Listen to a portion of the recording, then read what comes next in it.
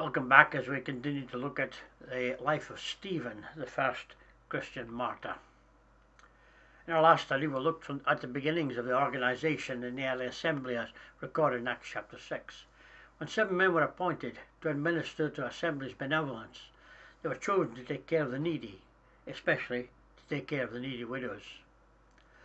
There was a distinction made between the work of the evangelism and providing benevolence to needy saints. Even religious leaders who are in error can be taught the Word of God, and there will be those who will reject the Word of God. Some people will be strongly affected by God's Word. In verse 7 of that chapter reports a wonderful effect that followed the solution of what might have become a damaging problem. The Word of God increased. Its effects were even more powerfully demonstrated because the number of disciples multiplied greatly in the city. A great many of the priests obeyed the gospel.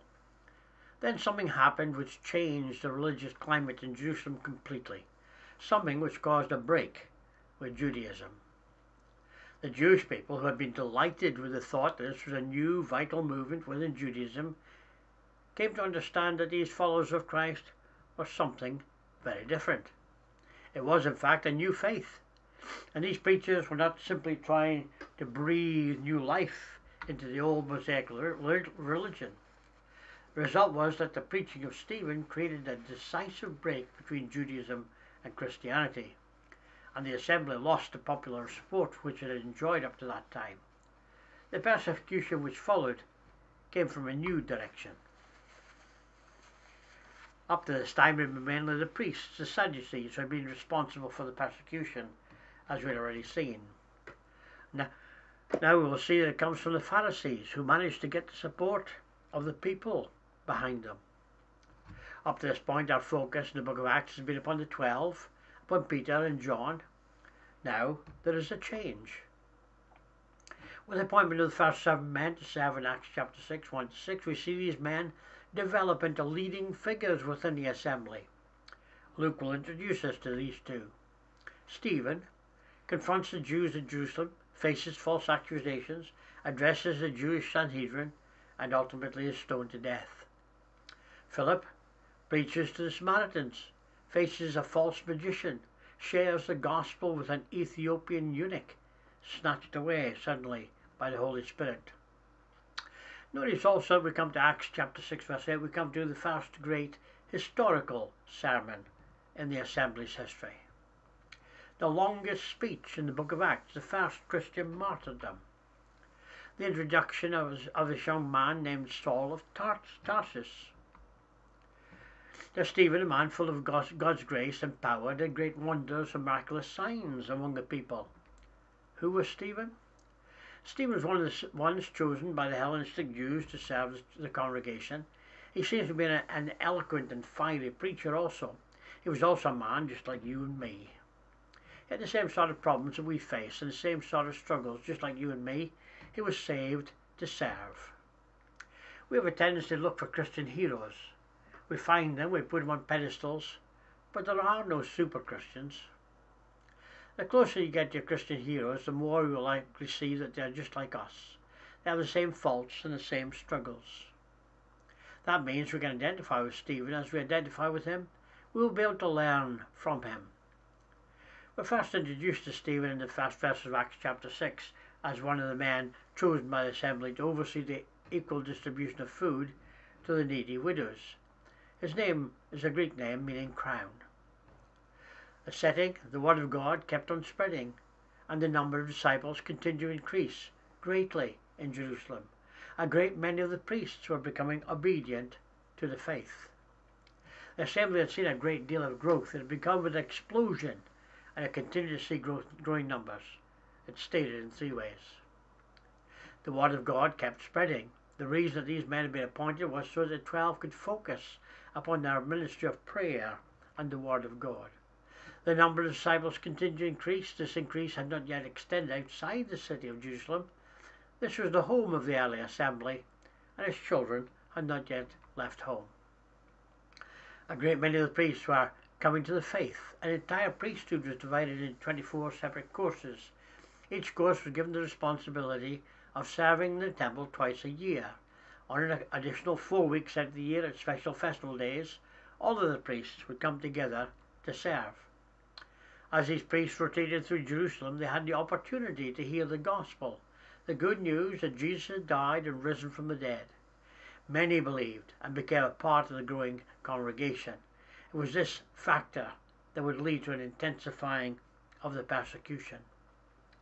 The signs. Stephen, full of grace and power, was performing great wonders and signs among the people. The qualification for those who were to serve in Acts chapter 6, well, they had to be full of the Spirit and of wisdom. This is now seen as Stephen, who was full of grace and power. Verse 3 says, 7 men full of the Spirit and wisdom. Verse 5, Stephen, a man full of faith and the Holy Spirit. Verse 8, Stephen, full of grace and power. Stephen had been given miraculous abilities when the apostles laid hands on the 7. In verse 6, when he had been set apart for service, this would have included a gift of discernment in dealing with the widows. Notice the 3 words in that verse: power, wonders, signs. The word power, dynamis, reveals the acts Stephen performed among the people, the miracles. The word wonders, terata, tells us the effect of these acts of power had on the people. The word signs, semia, reveals a significance or purpose of the acts of power. They were meant to tell the people something, to point the people in a certain direction. These signs accompanied his preaching. Verse 9 and 10 tells us what an effect, what an impact that preaching had on those who heard him. For the first time, the Jewish rulers have a target they think is easier to attack than an apostle of Christ. As they've done with Jesus, they find false witnesses who will lie about what they've heard Stephen say. Under Jewish law, speaking against Moses or the law was punishable by death. The message Stephen proclaimed was irrefutable. They were unable to overcome him on the basis of the facts. Stephen was a powerful proclaimer of the gospel. He was not numbered with the apostles, but he did proclaim the gospel in the open square. The slander, verse 9. But some men from what was called the synagogue of freedmen, including both Syrians and Alexandrians, and some from Cilicia and Asia, rose up and argued with Stephen. Verse 10, but they were unable to cope with the wisdom and the spirit with which he was speaking. Then they secretly induced men to say, we have heard him speak blasphemous words against Moses and against God. Stephen's ministry to the Hellenistic widows put him into contact with many Greek-speaking Jews. While there were many who believed the gospel, there were many others who did not, and who viewed this new sect of Christians with suspicion. But let us say a word about synagogues. The word itself simply denotes a gathering together. Therefore, a synagogue was a meeting place. We need to realize that meetings in the early assembly were more closely related to synagogues than to the temple worship. The synagogue system probably began during the captivity in Babylon, when obviously the Jewish captives had no temple in which to worship. They still needed to keep their faith alive and be taught the law of God. They still needed to preserve the national identity. Thus, these gatherings were arranged. They became centres where benevolence was ministered. They became centres where the law was taught. They became centres of social life for the exiles. The system was so effective that when they returned to Jerusalem, even though the temple was rebuilt, they brought the synagogue idea back with them. Indeed, it became a rule that where there were 10 Jewish families, they were expected to set up a synagogue. Although he had no priesthood, no sacrifices, these 10 families were also expected to support a man who worked with the synagogue, and the regular service which was held there consisted of the Shema, a prayer led by one in charge of the service, a reading from the scriptures. On weekdays, this would be a reading from the law, and on the Sabbath, a reading from the prophets. Then there would be an exposition or sermon presented by any capable man. Jews from different lands had their own synagogues in Jerusalem, which is not surprising considering the fact that Hebrew-speaking Jews were inclined to look down on their Greek-speaking brethren. We see there was this synagogue of the freedmen. The Authorized Version says the libertines. Both words indicate people had formerly been slaves but have retained their freedom. There was also synagogues where Cyrenians met people with North Africa and Alexandrians from Egypt, Cilicians, Asians, areas in which today is known as Turkey. These men began to argue with Stephen. The debates between the two parties grew heated, and the Jews began to cast accusations at the assembly, and specifically at Stephen. These antagonists came from the synagogue of the freedmen, literally synagogue of the libertarians. It was evidently a synagogue which started for the Greek-speaking Jews who had once been Roman slaves but now had been released and allowed to return to Palestine to live. There were men from a number of countries. Syrians located in northern Africa, Alexandrians from the Nile Delta, Cilicia, southwestern Turkey, the province which as Apostle Paul came from, Asia, located in central Turkey. These men spoke the same common language as Stephen, yet there was a great and bitter disagreement. Stephen was accused of blasphemy, and this soon led to civil proceedings. Jews born in Israel were not free citizens of the Roman Empire, but Jews who belonged to this special synagogue were born in free cities. They had Roman citizenship by birth. Saul, who later became an apostle, must have been one of these. He was from Tarsus, a city in Cilicia. He had Roman citizenship from birth. Saul was there when Stephen was being murdered. All these were individuals who were not natives of Jerusalem. Could it be these men were more zealous than the residents of Jerusalem? Their zeal heightened when travelling to a special holy place. But they were unable to cope with the wisdom and the spirit which he was speaking. These people objected strongly to what Stephen was preaching. He was evidently presenting the message concerning Jesus and the new covenant, and they disputed with him. They argued with him. But his reasoning was so powerful, it was unanswerable. And so they resorted to lying. It was these lies which stirred up the people. The opposition came mainly from the Pharisees, and I suppose they noticed that their arch enemies, the Sadducees, had failed to secure the support of the people, and therefore they resorted to different tactics. They levelled accusations against Stephen which they knew would arouse the anger of the population. These men intentionally lie and deceive to get the outcome they desire. They do all this in the name of God. Matthew 26 verse 59 says, "Now the chief priests and the whole council were seeking false testimony against Jesus, that they might put him to death. When they couldn't silence Jesus, they brought false charges against him." Here they do the same thing against Stephen. We have heard him say blasphemous words against Moses and against God.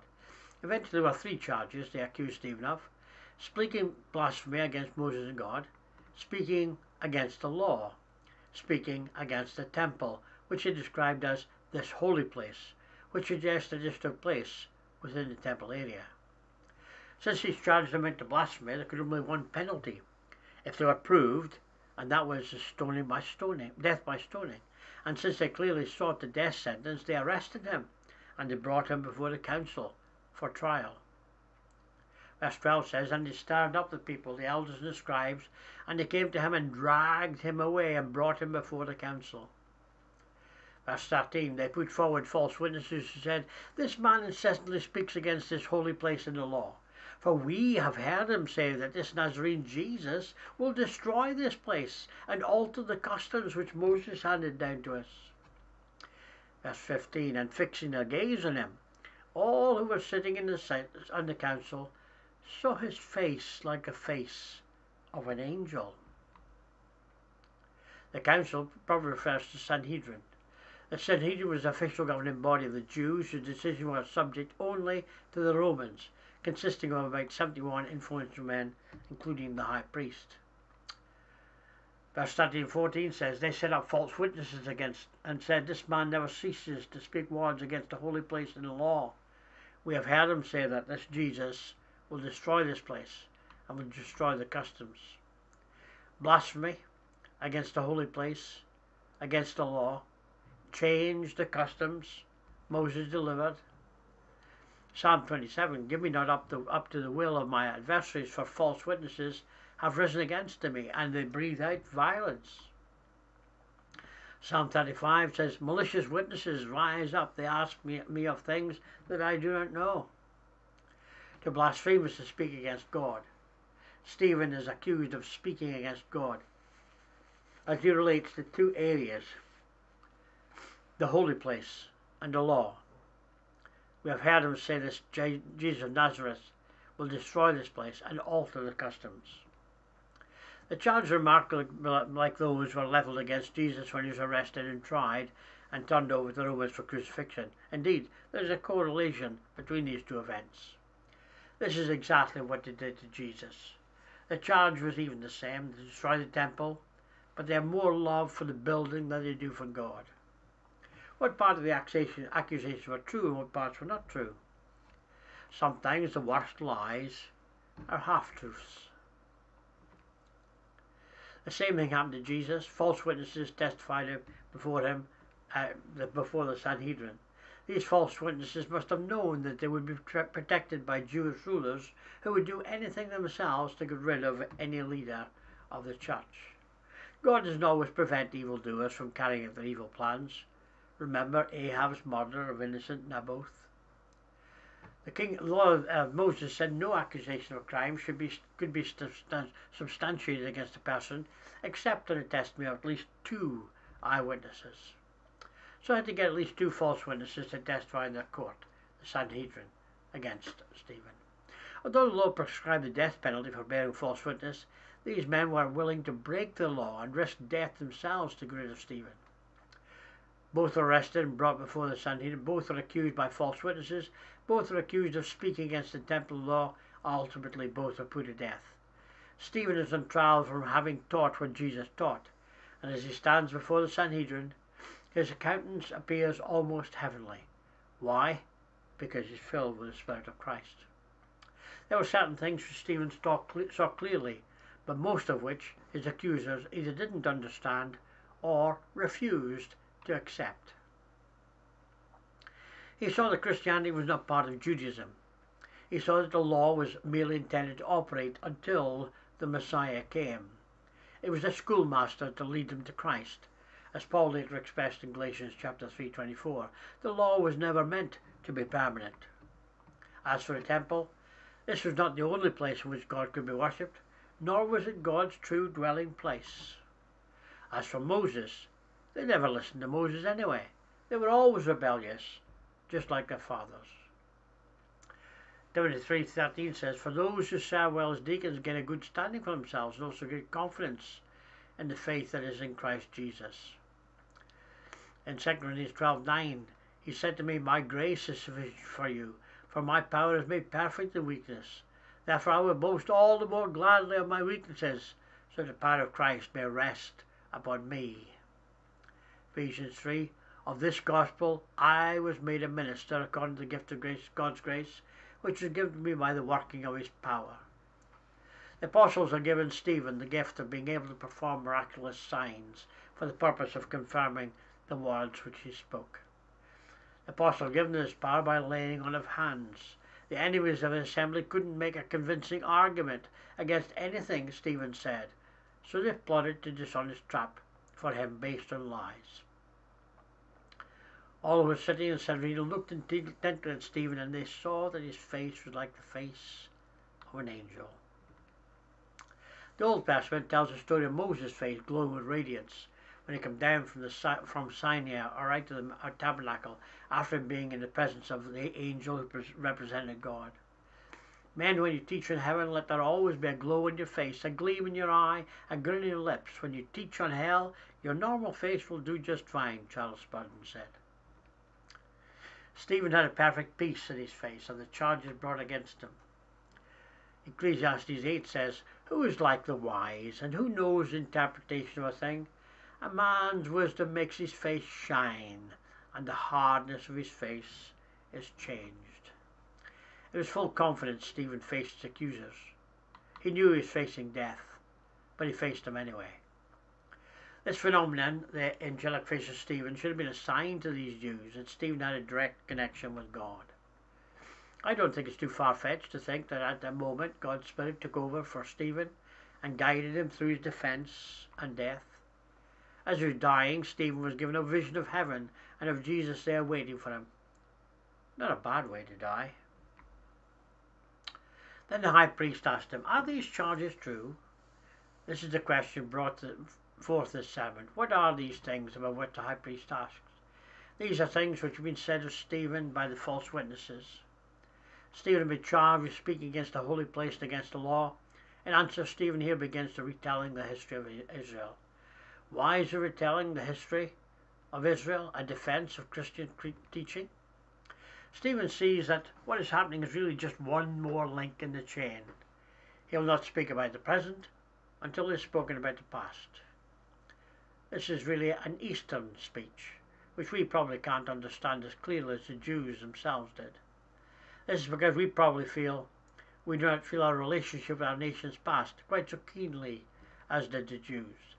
They love to listen to a recital of their nation's history, especially when spoken of a way in which God had been with his people, and in this case for a time they listened attentively and even with pleasure to what Stephen had to say. Before studying the sermon of Stephen in greater detail, it's best to step back and examine it as a whole and get the bigger picture. What the sermon is not. It's not a defence. It's given in context. We would have expected Stephen to give a defence for his faith. After all, he's on trial for his life. Instead, we see not a defence, but an indictment of the Jews themselves. It's not an evangelistic appeal. The content of Stephen's sermon is completely different from any other sermon given in the book of Acts. There's almost no mention of either Jesus or his resurrection. Neither is there a call for repentance, but only a strong accusation of guilt. What a sermon is, this sermon is the longest recorded sermon in the book of Acts, twice as long as Peter's sermon in Pentecost recorded. It is scriptural. It's basically a retelling of the entire story of the Old Testament. Much of it consists of direct quotations from the scriptures, his conclusion merely applying the message of those scriptures to his hearers. It has geographical orientation. Stephen focuses on the land, the temple, the law. The charge against him was that he spoke against this holy place. He speaks of the places where God dwelt with Israel, not in the temple. It begins with Mesopotamia, where he first called. He then takes him to Haran, to the Euphrates River. He then takes him to the Promised Land, and then to Egypt in the days of Joseph. He returns us to Shechem for Jacob's burial, and then back to Egypt. He retells how the Lord appeared to Moses on Mount Sinai. He recaps the Exodus from Egypt through the Red Sea.